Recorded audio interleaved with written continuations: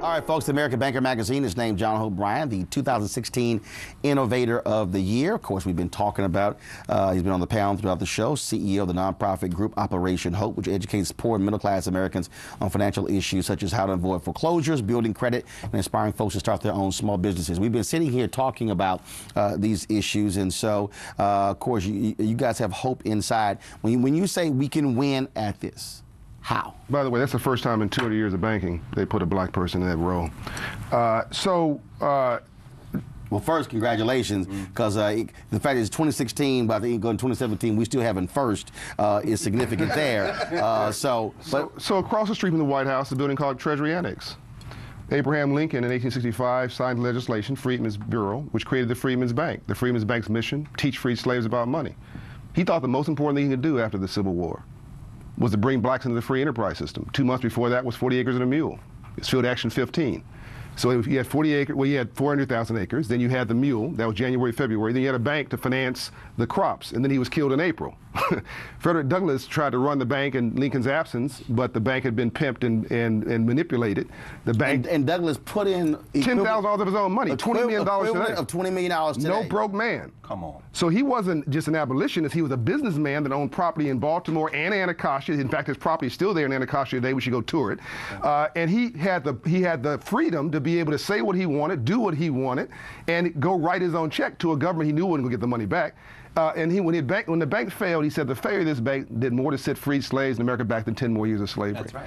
And that was 1874. Pop your fingers. You fast forward 100 years to Dr. King and my mentor, Andrew Young, our mentor, 68, in Memphis with the Poor People's Campaign, trying to redistribute wealth, and he gets killed before his first march on Washington. Here's my theory. It's not like we tried free enterprise and capitalism and ownership and then we screwed it up. We never got the memo. There's a memo on money and free enterprise, and we never got the memo, and I'm going to help deliver the memo. So we renamed the Freedmen's Bank, the Treasury Annex building, the Freedmen's Bank building, January this year, so nobody seems to know about it. And we're opening 1,000 Hope Inside locations. Know, we covered on TV One. Yes, you did. We're opening 1,000 Hope Inside locations inside of bank branches, inside of grocery stores, big box retailers, hospitals, houses of faith, government offices. Ebenezer is the first one. And people say I'm a dreamer. People say I'm crazy. I have 400 orders in 2 years. We're moving credit scores 120 points in 24 months. And nothing changes your life more than God or love than moving your credit score 120 points, because 700 credit score communities don't riot. 500 credit score communities riot. And so we're going to move the economics up. We're going to get the GDP up. We're going to create homeowners and entrepreneurs and make this so that banks can say yes to borrowers versus if you 500 credit score, they're going to say no to you. I don't care what color you are. You 550 credit score, 580 credit score, 620 credit, you still going to get a no. You're 680, you're 700. My mother's 815. They don't even know what race she is. The answer is yes. Whatever my mother wants, yes. So we have popped the bank referral approval rate at all these places we're at. We're in Whole Foods because their employees need it. We're in Hyatt hotels because their employees need it. We're at Ebenezer Church. We're in city halls. We're in Ferguson, Missouri. We're in 40 banks. First in nonprofit every So lead to black banks, brother?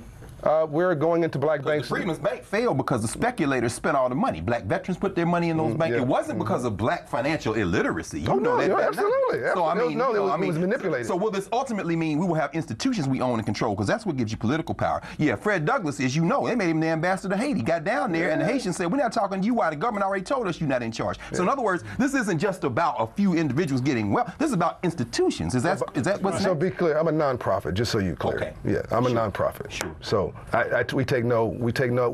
fact, all our services are free. Everything I just told you.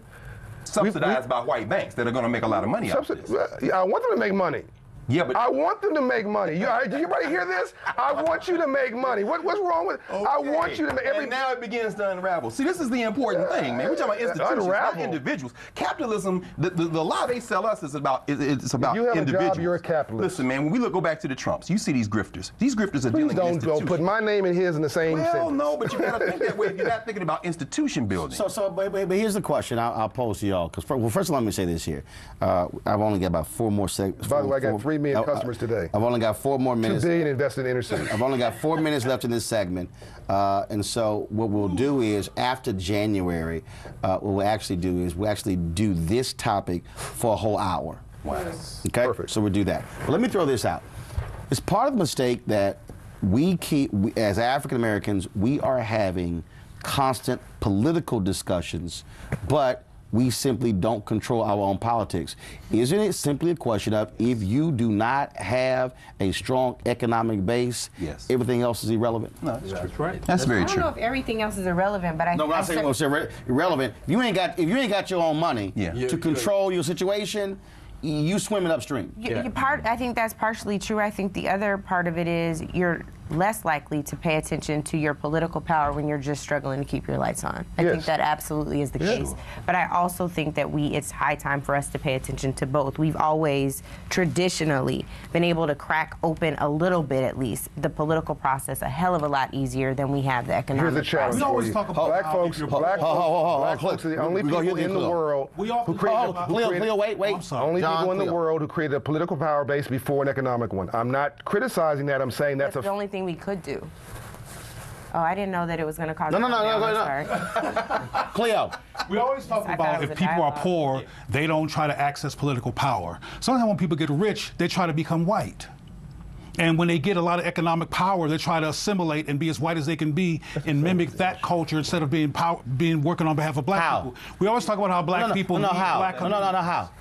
Well, a lot of times black people want to be, not all black people, first of all, I don't want to generalize like that, but I'm trying to do a contrast here in terms of the assumption that if you're poor, you're politically disinterested. A lot of people that I've met before who are black and wealthy are politically disinterested too when it comes to black power and transforming black communities into powerful places. They become white and they become part of the so-called elite and they're gone. Come to Atlanta. We always talk about black people leaving black communities once they get a certain type of job and never coming back. Well, I don't understand what you mean by they become white. What they become part of a white culture and they don't necessarily involve themselves in black people. Let's make it very, very clear. What you see, Carver National Bank, you can draw a straight line from the end of enslavement to today. And every time you see these black institutions, financial institutions, economic institutions. Debbie Wright. No, absolutely. What we can't do is ignore what Cleo is saying here. This question of assimilation is very real. It's a cultural question, it's a political question, and it is, as Roland says, an economic question. And it's a self-esteem problem. Well, yeah, but guess what? It's not one that we inherited from ourselves. We don't disagree. Right. We don't. No, we don't. We don't. In that regard, we don't. And some of us think like the same white folks who think we don't deserve anything. I mean, it says 62% supported somebody. Anyway, the bottom line is that a lot of us have. Let me ask you, didn't you moved into inside white banks after starting as an independent institution, right? A brick and mortar institution, and then you moved into white banks, right? My question is a very basic question: how many of the people that you're helping? How many people that you're helping? And I'm very happy about you here. You help. How many of these folks have their money, including all of us, in black banks? I don't question whether it's not either or. Is what you saying? Go ahead. Literally, I got 30 seconds. Do it next time. I don't question where my people have their money. I ask you, do you want a home? You want to become a homeowner? Do you want to become a small business? Let me help you do that. That's my job. See, it's very financial focused. It's not black power focused. I don't have anything to say. That's it? Okay. All right. So I've already told y'all we're going to end up having a whole hour conversation on this app. Well, I just said it. I agree. Can I be the amen choir? Good. You were mad I didn't have that to say 2 seconds ago. I was saying amen. Look. Don't let me have to cut you. Okay. Let me thank our panel: John, Cleo, Chris, Greg, maybe Angela. We shall overcome. All right. Kickstart your day at 7 and get the news you need from the perspective you want.